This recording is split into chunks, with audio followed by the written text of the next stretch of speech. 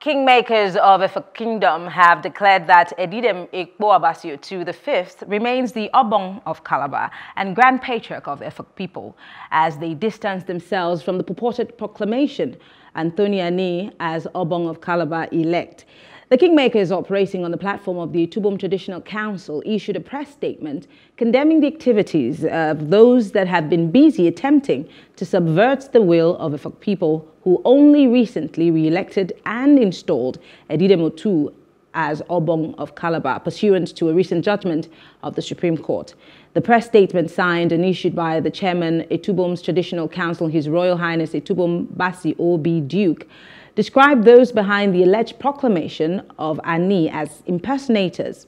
Earlier, the former governor of Cross River State, Donald Duke, had written to the former governor, Ben Ayade, to urgently intervene in the festering crisis that had rocked the revered stool of the Obong of Calabar to avoid a bloodbath. Well, joining us to discuss this is architect Chief Abasi Eyo-Ndem, the fourth. He's the Etubom of Abasi Ntiero Royal House and a member of Etubom's Traditional Council, Palace of the Obong of Calabar. It's good to have you join us, sir. Thank you very much. Thank you for having me. Great. For the average person who does not necessarily understand what's happening in Cross River State with the Obong of Calabar, which is also a very revered stool in terms of the hierarchy of traditional rulers in this country, paint us a picture of why this controversy.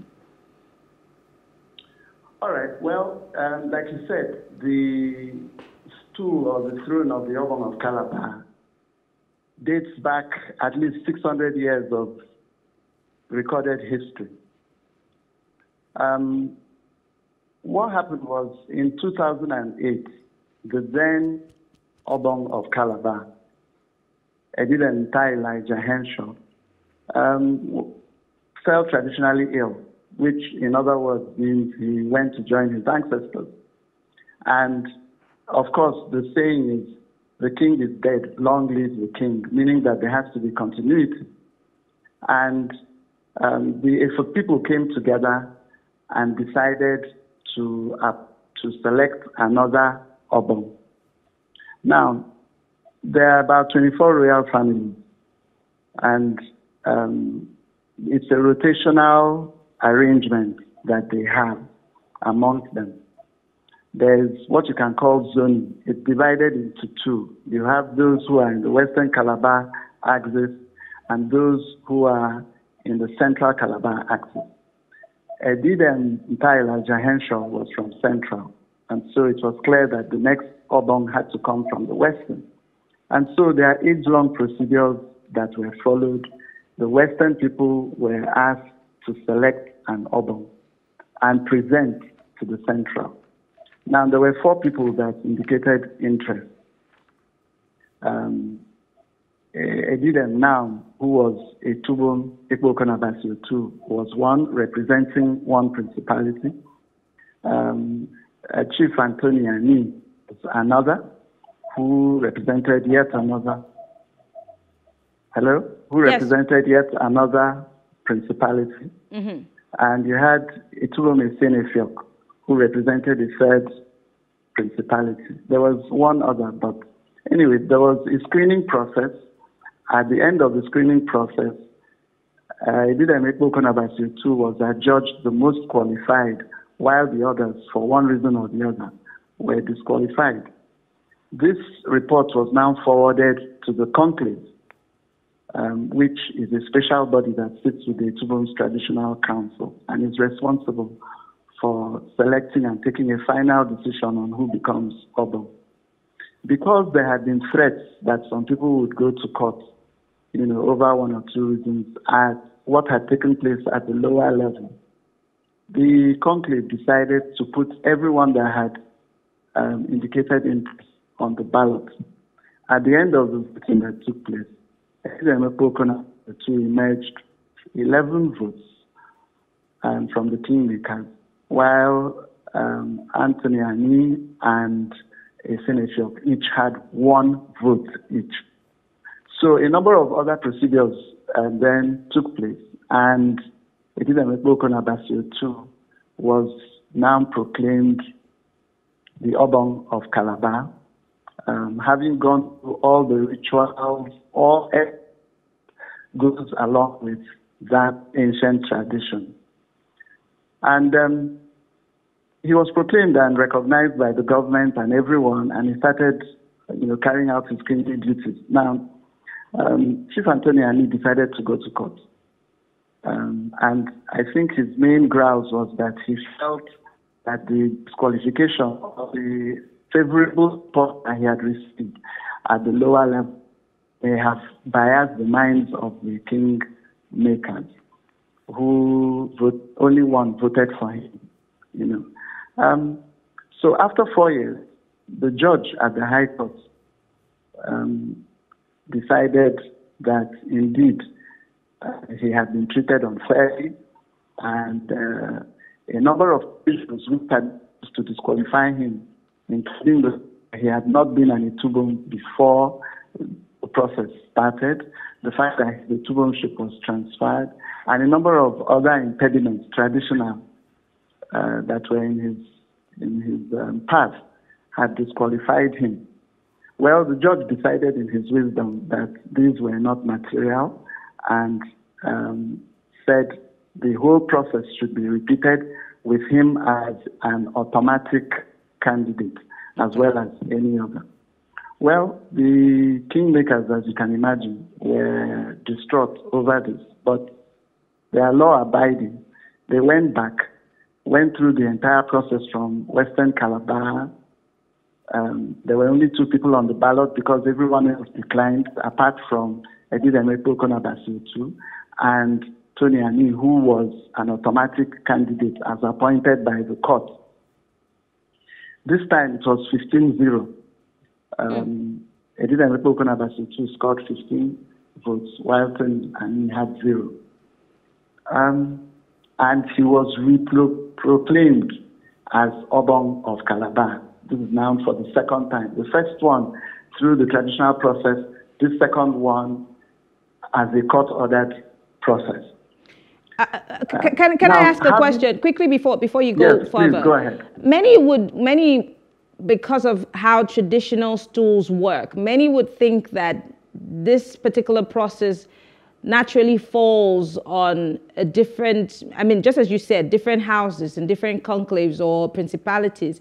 But this sounds more like an election of sorts, or a selection process. Has this process somewhat become politicized? Because if he's saying that there had been some bias, then it means that this is not necessarily a monarchy as it works in other climes. Okay, well, the Efik throne is not a hereditary monarchy. So, it doesn't pass from like the Japanese or even like the English. UK, yes, or the English do. So ours is more of, let's call it a republican or a constitutional monarchy, where there are these royal houses and it rotates between them. And that's the way it is. So if I may just go on. Yes.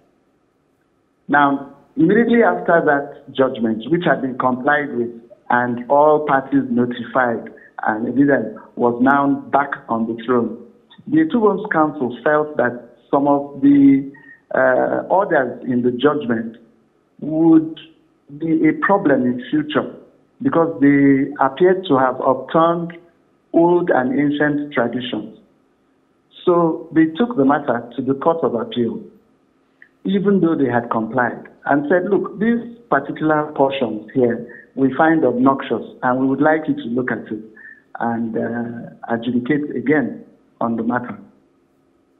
After a year and a half, the appeal court came back with its own judgment, which said that Tony Ani was not qualified and ought not to have participated in the process at all, according to the ancient traditions and the constitution, which the Efik people had prepared for themselves. That there were very express provisions in that constitution that prohibited him. And therefore, the fact that he had participated had contaminated the process.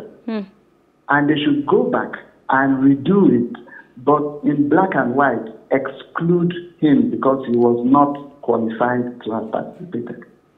So once again, if the people gathered, went through the process, and again, Edidem Otu Abasi Otu was the sole candidate. And everyone else declined. All those who may have been qualified declined.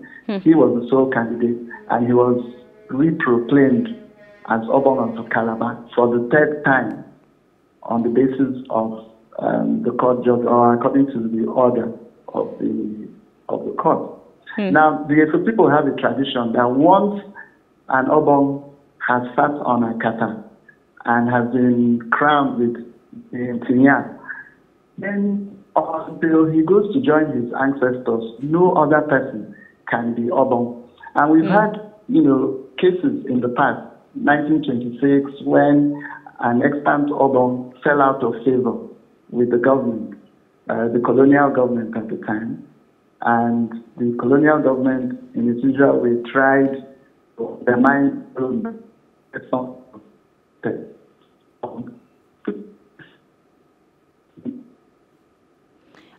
Chief, I think we've lost you there for a second. Let's go back. You said there was a time where an Obong fell out of favor with the colonial government, and was it that they tried to remove him, and what happened? We'd like to hear that part. They tried to remove him, and for people resisted it completely. And he remained on the throne until he passed, after about 15 years. Yes. Interesting. So he was yes. And what happened, it's interesting because basically he ran foul of them because the women in the market came and complained to him that he had been given unfair taxes. And he asked them not to pay.